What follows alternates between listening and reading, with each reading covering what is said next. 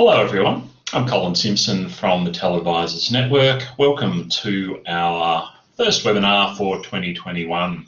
Today we're going to take a little bit of a look at MS Teams for teaching and for the TELedvisors community and have a fast, slow chat. So I'm just going to start by acknowledging the traditional owners of the land on which many of us are meeting today. In my case, it's the Wurundjeri people of the Kulin Nation, and I'd like to pay my respects to elders past, present and emerging. Just if you are not familiar with the TELedvisors network, we are a community of practitioners made up of people working as education technologists, learning designers, academic developers, and people in a host of similar roles, because there are at least 40 or 50 different titles of people doing this kind of work. So I do want to make some time for the slow chat because I think this is a really good activity. I'll probably just keep an eye on the chat now, and I'm going to hand over to Kate. Hi everyone. Do you want me to control the slides, Colin, or is that the easiest? Yeah, you should be able to. Yeah. Great. First of all, just a shout out to Wendy Tiller, who kicked off our slow chat on Twitter. So for those of you who aren't on Twitter, this is a good chance for us to recap, but also have a fast conversation under the same topics. It would be really great if we can use some of these to build up a blog post. So if you're happy to have your chat comments included, then for the most part, I'm going to try and write a bit of a summary. And if you and I'll if there's people who don't want their comments included, please just let me know and I'll remove them. But otherwise, it'd be great to sort of try and mention kind of across the different places where we've had a bit of a spread of comments on these. So Wendy had the slow chat 12th of mid-March, so last week or the week before now, and it was a great chance to kick off before we had this session, and we'll probably run some more slow chats moving forward. So the aim of the slow chat is that you can post on Twitter, converse with other people over the space of a day or two. So for those of you, if you've got a chance to do it in the chat, but if you prefer not to use the chat, you can always use your raise hand icon to take the mic. So I'm going to start off with the first question, which is, what's your primary method for connecting with colleagues? And so please feel free to add your comment to the chat, or if you'd prefer to introduce yourself over the mic, feel free to raise your hand. There should be a little raise hand icon at the bottom of your screen. So we've got a few people saying Teams, Twitter, Slack. That's great. A few options there. Teams. Excellent. Yammer. Oh, that's a blast from the past. I haven't seen Yammer mentioned in a while. And email, old school email. What are people's thoughts around email? I personally am not a big fan of email. I try where possible to move into another space. So currently I am using Teams and Slack and Twitter to navigate my professional networks. For work, I use Slack and Teams and some email. And then outside of work, for things like this and other professional networks, I'm using Slack, Teams and Twitter primarily. Someone's mentioned Monday.com. I think that's like a project management tool. Did you want to speak to that one? Yeah, that was me. We do use it for project management, and yeah, it has a tagging function much like Teams, and we use that as a communication channel as well. Great, thanks Carmen. So I might just move on to the next question, but please feel free to keep, if you haven't had a chance to respond yet, feel free to keep adding your responses in the chat. What gets in the way of you connecting and collaborating with colleagues, and why? Are there particular issues involved, whether that's technical or maybe something else? Oh, and somebody's mentioned Zoom from before. Of course, I think we've all been using Zoom quite a lot lately. So just seeing some of the responses coming in for this question, sounds like time is a big barrier to connecting more with people. It's quite interesting to note that time seems to be the high priority in the comments than, say, things like the fact that we've moved to not being co-located potentially. So a lot of us have been, or at least me in Melbourne, I'm still working from home and remotely connecting with a lot of my colleagues. It doesn't sound like that's being much of a barrier or something that's mentioned as a potential issue as yet. But if it is, I'd love to, if someone wanted to talk more about that and their experiences, I would welcome you to raise your hand and take the mic. We've got some technical issues raised as a barrier. So learning new tools and systems, and particularly if you're working across different teams. Penny, did you want to speak to your comment around doing collaborative tasks online? Thanks, Kate. So all the problems of using joint authoring together and trying to work out what everybody can manage, like the range of ability in using online programs between the teaching staff, the ed tech people, academic developers. So trying to get somewhere where everyone feels happy and wants to add content and change other people's work around. That was a problem for the people doing ABC learning design in the UK, and they were working on trying to make something work, for example, using Trello. So, yeah, the problem of jumping about from platform to platform, desperately seeking something that'll work as well as a piece of paper.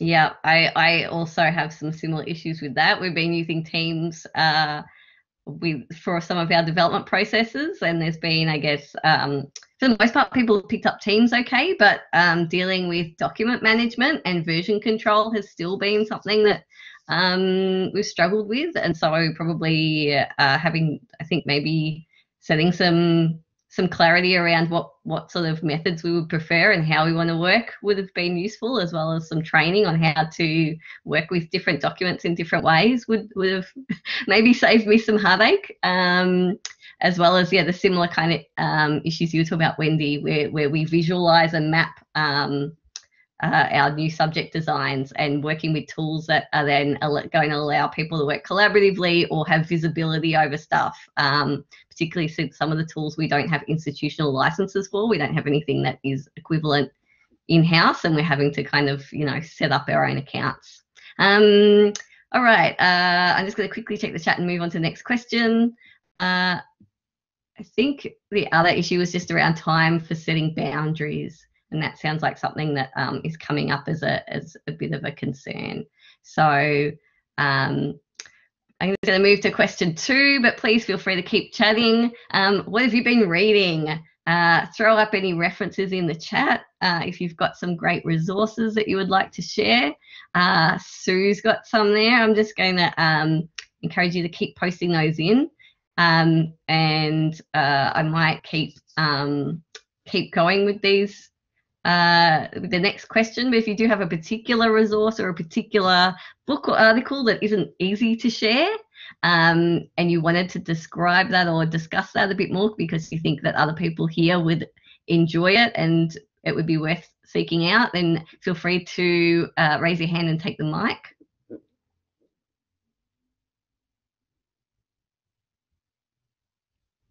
Okay, I'm going to move on to the next one. So, sorry, I might just very quickly point out that we've got a Zotero group set up. So Zotero is a reference management system like Mendeley, and I know there's another one, EndNote, something like that. And there's like a little group within TELedvisors, so a lot of people share those kind of resources there. The end. And I've just put a link to that Zotero group in the chat, so you should be able to join. Like, it's not publicly available because we do share articles in there, but you can see the resource list straight away, and you can request to join, and we'll usually grant people access. So just let us know. Oops, oh, sorry. What sort of professional development are you hoping to do this year? Do you think, is there budget in your institution, or are you going to have to seek out alternatives? Are there things that you're hoping to go to? I'm personally hoping to go to Ascolite. Colin's going to Armidale too. I think there'll be a few of us going to Ascolite this year. If you don't have budget for formal professional development, are there other ways that you're continuing to develop your own professional practice, and what kind of tips might you give to others to access informal kinds of networks or development?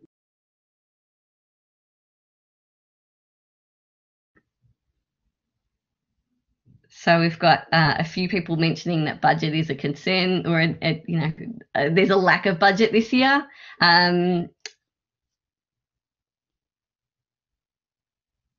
There may need to be some Ascolite scholarships, so that would be something to consider. A couple of people looking to do some professional accreditation, which is great. I've still been registering for online conferences. I know there's the remote summit coming up soon. I'll put a link to that in the chat too. It is a US-based conference, but it is free and it's fully online. Wendy mentions that the Press Ed conference is on Twitter later today. That's a fully Twitter-based conference where people present short presentations around how they're using WordPress in education and research. So that's another one to check out. I personally love Twitter for professional development, but not everybody likes to be on Twitter, and that is understandable. So I've just put the remote summit link in. We can post some of these things in later. But a couple of other things, just if there are professional development needs that you do have, and you feel like they might fit under the banner of TELedvisors, or if there are things that you want to help get off the ground, then please feel free to come and chat to us. We've been trying to get a reading group started, and I know a couple of people outside of at least one person who I used to work with has mentioned interest in helping getting that off the ground a bit more. So there are ways that we can build in some further networks or little subgroups where that's relevant. So if you want to help kind of get an idea off the ground, you don't necessarily have to take it all on yourself, but it's it always helps us if there are things happening and if other people want to help out. So if you see that there's a gap that might be worth filling, or you have an interest in helping to start something, please come and use the discussion in either Moodle or Teams, or drop us a line and we can look at what we might be able to support. Okay. Oh, that's the right one. Give us an example of advisor work you do that is not tech related. Ooh. Just on the previous one, Alison notes she's got an Ascolite mentor. If you're probably outside of the time for getting an Ascolite mentor this year, but the Ascolite Community Mentorship Program is a great free professional development opportunity. I'm a mentor this year. I've been a mentee in the past and found it really valuable. I know that Oriel, who's in here today, she's been a mentor and is continuing to be a mentor, and she's terrific. So there's lots of great people involved, and that's, you know, costs you nothing, and you can tailor it to your needs. So Escalate does have a lot of professional development opportunities there, including things like CMALT and some other things that you might want to get into. Question 4. An advisor work that's not tech related. We've got people mentioning pastoral care and counselling as a key task or aspect of their role that is not tech related. Does anybody want to speak more to that? I'll turn the mic off if you want to take the mic.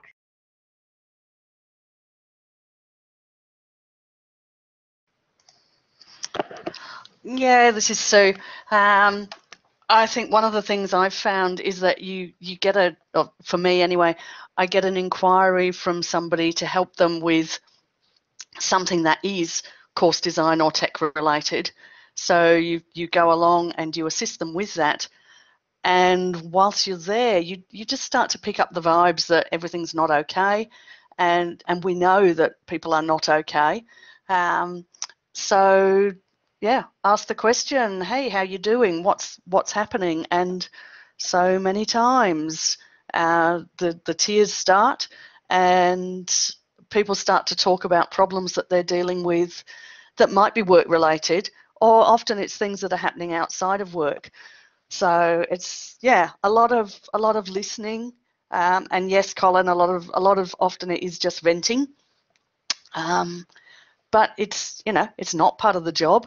It's not something that probably most of us were ever really trained for.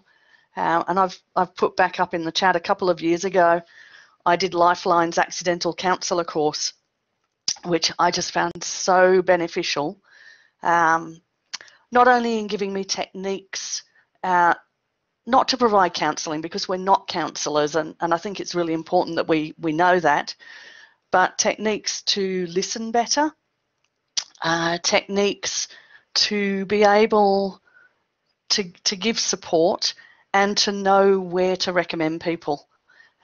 So important. And yes, mental health first aid is another good one. I think we've got that running here later this year. So yeah, just, you know, get the support. The counsellor one also gives you a lot of support in how to manage that yourself, because when you've got people dumping on you all the time, you need to look after yourself. That's such a great point, Sue. And it's, yeah, I think it's something that is I would argue it is a key part of the role, but it's probably one of those aspects that is maybe a hidden part or an invisible part, or less visible part. It's not something that's always put onto position descriptions, but it really is important, you know, when we're dealing with people to show empathy and you know, obviously if people are struggling, then they're not going to be responsive to changing their practice. So it's something that we just have to work through and support them where we can. Some great ideas for further resources and support for me that I'm going to take away. Thanks so much, Sue. Last one before we wrap up. Any last comments and shameless plugs? Whoa, that's opening a can of worms. Was that Rebecca raised her hand? Was that somebody raised their hand? Feel free to take the mic. Maybe it was Rebecca left. Somebody does have their hand raised or wants to take the mic with any shameless plugs or last things. Great point. Add your blogs or portfolios. That's always really valuable for us to see and share work and show what we're doing. It's a good chance to you know, promote yourself. Kate, should we plug the portfolio form? Go for it. Oh, there you go. Set up an e-portfolio, 27th of April. Thanks, Penny. The forum is in Sydney in October. Kate? Yeah. I think so, yes. It's in Sydney in late October. But yeah, the Shut Up week these days.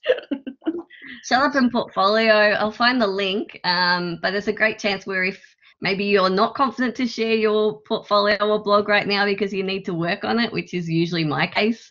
You could come to that session and just have some dedicated working time and be surrounded by people who also need to do the same thing. So it's a good chance to just hold ourselves accountable, have someone there who's there to cheer you on. So thank you so much, everybody, for your comments and tips. And thanks again to Amanda for her presentation around how she uses Microsoft Teams. It's been a really engaging conversation.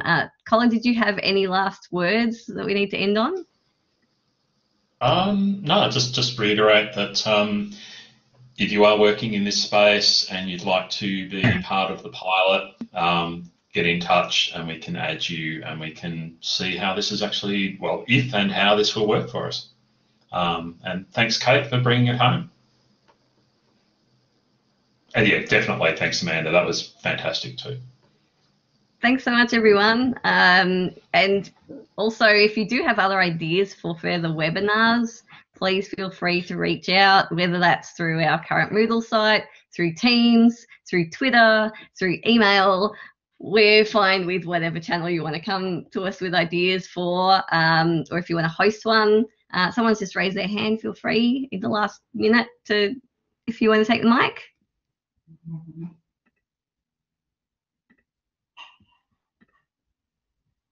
No, sorry.